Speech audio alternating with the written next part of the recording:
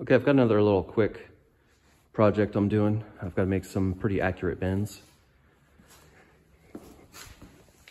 And so like I showed in the last video, these are my adjustable backstops. So they slide in and out that direction. I usually put these 1, 2, 3 blocks on here because they can kind of reach up close. They can reach up over the top of the die if needed. And they're adjustable up and down. And then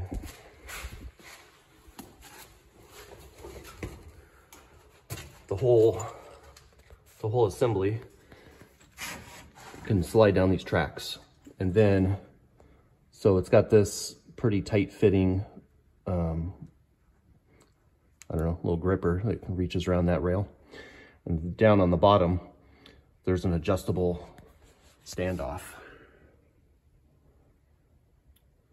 So I can run that bolt in and out, basically to level this.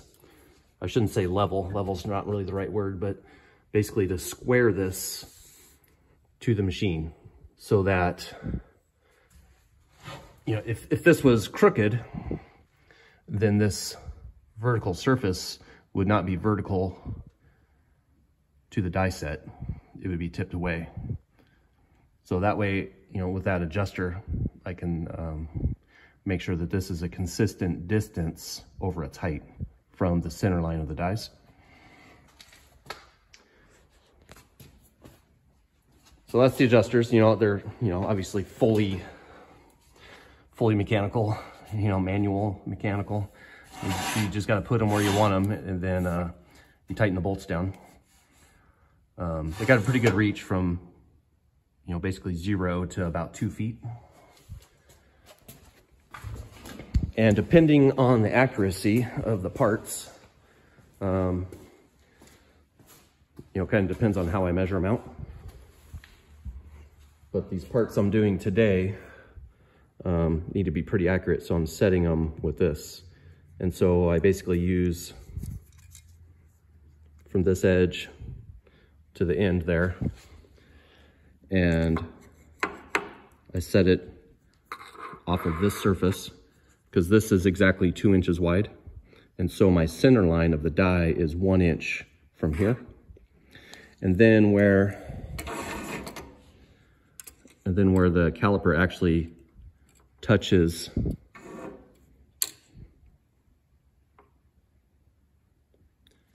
where the die is touching down here 1 inch back. So I have to add 2 inches to my adjustment, or to my measurement. So my measurement I'm shooting for on this part is 1 inch and 8 thousandths. So I have this set at 3 inches and 8 thousandths, you know, to account for this extra inch and then this extra inch from here to here. So basically I put this on here, and then I make sure that it's even, because there is a tiny bit of wiggle in that slot. So I make sure it's even all the way across. And then I'll do, depending on how long the part is, this part's about 18 inches long that I'm bending. And so, you know, I'm going to use both of these. But still, I make sure that it's absolutely straight on both of them, so you don't end up just hitting one edge and throwing off the measurement. So that's basically how I set it up. Works pretty good. You know, it's obviously slow in comparison to, you know, a CNC machine or something, but just is what it is. But the good thing is it's reliable. I know, you know, there's no backlash in some lead screw or anything I've got to worry about. If I set it, it stays. And again, like, it's slow, but it's a lot better than not having something like this at all. So, I'm just bending a piece of like 20 gauge. It's a pretty accurate channel. I basically only have one set of top punches right now, which is kind of a bummer. This is a 78 thousandths radius. a little bigger than what I really need for that sheet metal, but it's fine. And then the bottom die will be this 3/4 inch bottom that I've got. And again, that's the hard part with having a press brake, is you burn up so much money in tooling.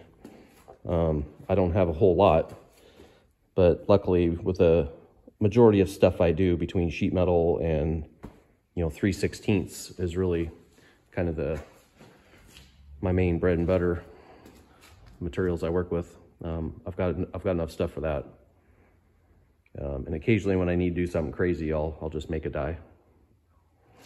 But that's basically the setup. Once I get this part bent up, I'll show you what I'm building. So I figured I'd show this too. This is the part I'm making. And so something I do, so I was given an inside dimension of this Z channel from inside of that leg to the inside of this leg. And so what I do is I draw the part out as I want it to be finished. And then I go in and I put my radius of my top die in here. And then, this is the material thickness.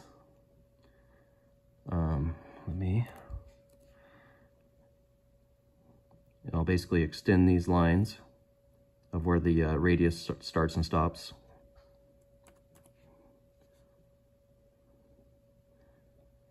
And then I'll basically draw a circle from this point, this intersection point, to the middle of the material thickness.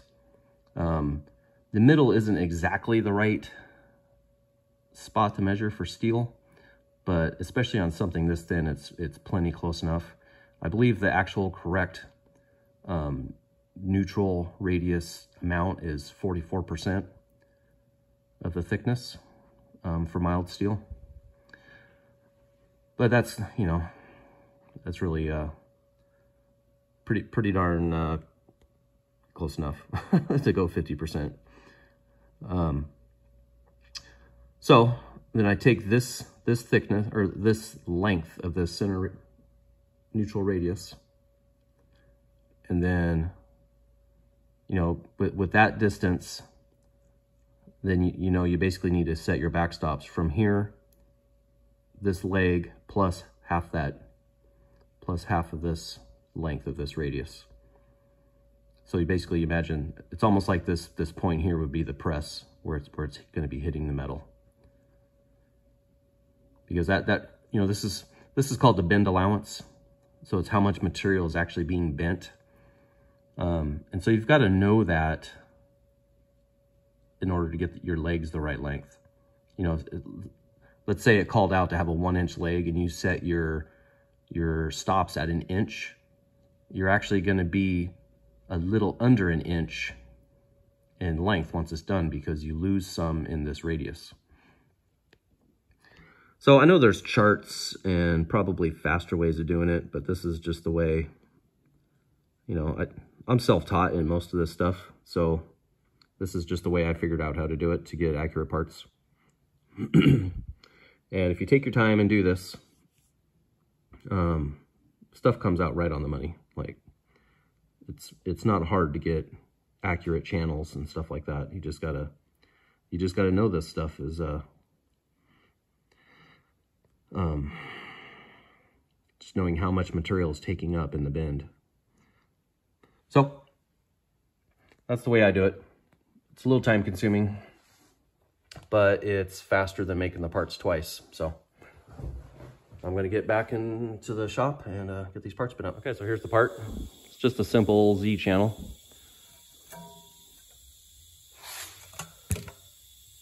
And like I said, I just slowly, this is really hard to do with one hand, but slowly worked my way up to it.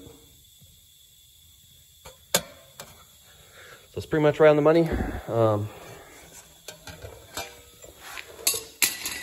And I got my my distance from here to here, where it's supposed to be.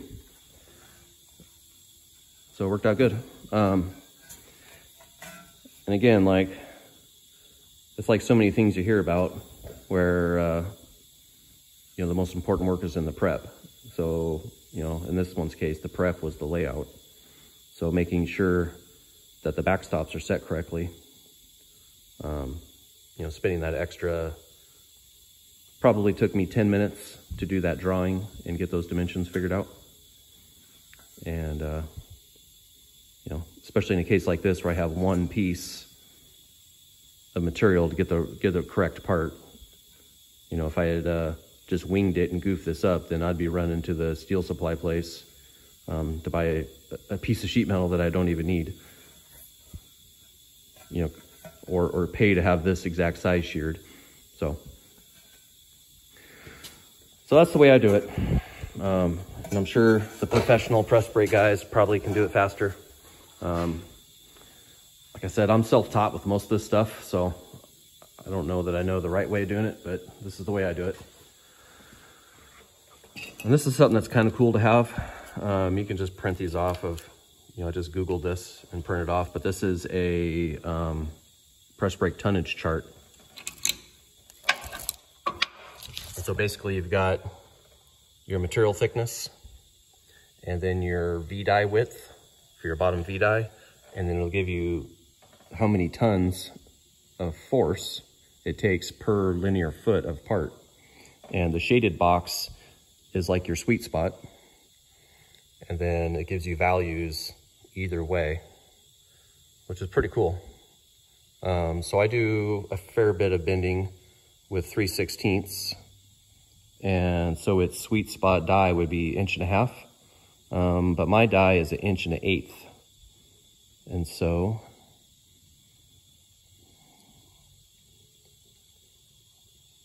it's 16.9 tons per foot to bend 3/16 with a 1 1/8 die. So this is where you can see you need basically a special die for every thickness of material. And that's where owning a press brake gets really expensive. So I keep that handy. Just it helps to, one is just a quick reminder to know what size die I should be using if I've got to do something weird and make a die, or, you know, I do have a friend with some stuff I can borrow here and there. And it's kind of cool too, is with this chart, in the past I've found bending some pretty big parts of kind of the limit to the machine, and, you know, by the thickness and whatever, it basically told me how many tons the machine was putting out.